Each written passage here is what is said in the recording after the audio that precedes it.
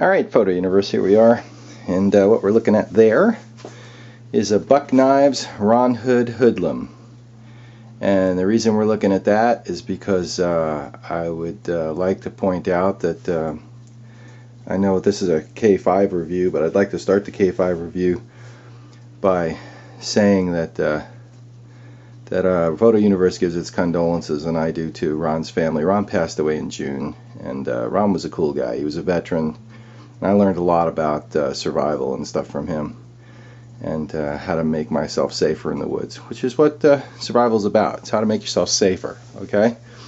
And Ron designed this knife, and it was being produced by Buck, and it's a great knife. And you know, Ron, we're going to miss you. You know, I would say that Ron's in a better place, but according to what I believe, that's wrong.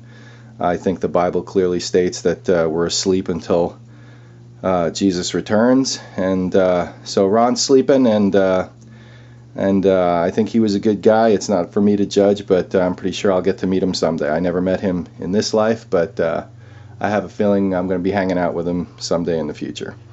So till we see each other, Ron, I salute you, and thanks for your service to our country, and thanks for your videos and your help, and we learn from each other, and that's how we do it.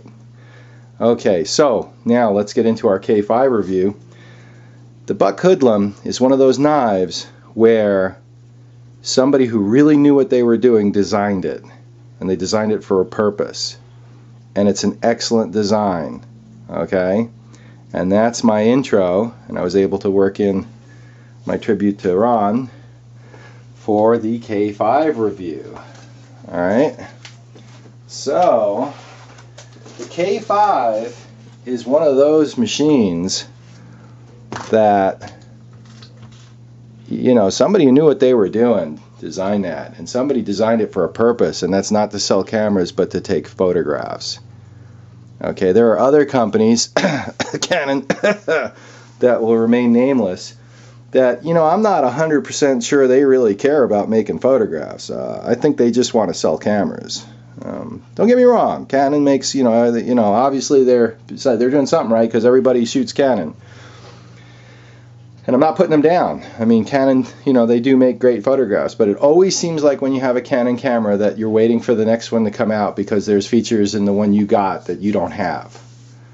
And I wonder why that is. Like, you would think, you know, and that's why competition's great for Canon, because look at the 7D. I mean, Nikon came along and they were the underdog, so they threw everything but the kitchen sink into the D300. And Canon looked at that and said, you know what, we're losing market share. And so the Canon 7D came along, and you know what? Finally, Canon decided to throw everything into one camera. I mean, the 7D is one of the best Canon cameras they ever made. I mean, it's got everything in it. It's all there. You're not waiting for the next upgrade. 5D Mark II, I can't say that about. When I had the 5D Mark II, I was waiting for the 5D Mark III. Because there was stuff in the 7D that I wish the 5D Mark II had. Like, how about more than how about more than 2 stops exposure compensation? All right, so be that as it may, you know, here we are. So it's the little things like that that niggle at you, okay? Okay, so like, what about the deal where in Canon you have to pay to have your button upgraded so it doesn't turn on you when you're, you know, I mean, not only does this thing have a lock on it, not only does the mode dial have a lock on it, it's actually kind of hard to turn. And you know what? That's a good thing. I don't want this thing turning on me. So there's your basic controls right there. You know, some people have complained that it doesn't have a button on it that you push just to go into movie mode. And having made movies with this camera now, like, what's the problem? You know, in a way, this is a better movie mode, because you set your dial to movie mode, and now you know you're going to make a movie. So when you push the shutter button, your movie starts. You know, I think this is a more intelligent implementation than a button that I could hit in the middle of shooting stills, and all of a sudden I'm taking a movie. And that's never happened to me with the Lumix, but I'm just saying, I mean, you know, this is more elegant. I mean, you would think that the photographer would know when they wanted to do a still and when they wanted to do a movie, and that would be a conscious choice. Okay, and it's a stills camera, so most of these modes are dedicated to stills, which is the way it should be. And then, hey, I want to do a movie. Okay, I'll turn my dial to movie mode and I'll push the button. It's intuitive. I didn't need to read the manual to know how to take a movie with this camera. It wasn't like it was buried somewhere. I'm not sure what people are on about there. Would I rather have a single button in the back that I push? No! I don't care. It's not that important. I don't see how it makes a difference. I mean, on the Panasonic, I know I have to push the red button on the back to start a movie. On the Pentax here, I know I have to put the mode dial into movie mode and push the front button. It's not complicated. It's a different way of doing it. Yes, it is. Is it better or worse than having a dedicated movie button? No. I don't see where the reviewers are on about with that. I don't know. I will say one thing though. You've got this raw FX button on the side, and that's customizable. But you know what? Be really careful if you customize that, because I was doing some handheld telephoto work that I had jumped off my tripod because I was trying to catch a bird or something. And when I was holding my telephoto, I was pushing this button and I was going into bracketing mode because I had bracketing mode set. And I was like, I pushed the button, I pushed the shutter button, all of a sudden I took like 5 shots. And I was like, what's that all about? So, now I have this button set to artificial horizon because I don't really need bracketing mode. It's too easy to get into in the back here. Okay, and that's another thing, there's multiple ways to set different buttons and controls. Look at that fuzz. Multiple ways to set different buttons and controls with this camera. The options are good.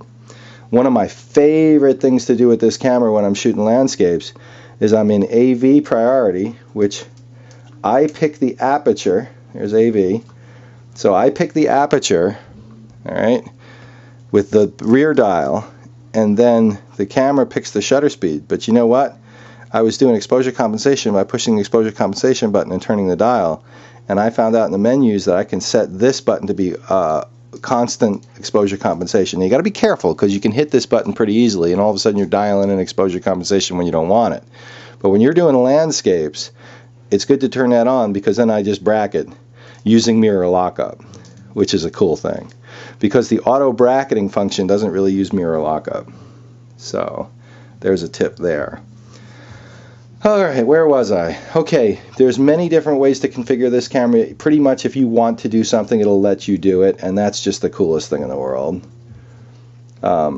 This camera is a pleasure to shoot with. I've had this camera like a month, and I've already shot, I think, like 2,000 images with it. I didn't shoot 2,000 images the whole time I had the 5D Mark II, and that was over a year. I just love shooting this camera. Now, in truth, I had the 7D also, and I did about 1,000 images with that, or a couple thousand images with that. So, but you know what? This is going to be multi-part. So that's part 1 for the K-5 review. And it's not really a review. It's just kind of some thoughts after shooting it for a month or a month and a half, and shooting 2,000 images on a couple of paying jobs too. So that's thoughts on the K-5 part 1. Edit Photo Universe.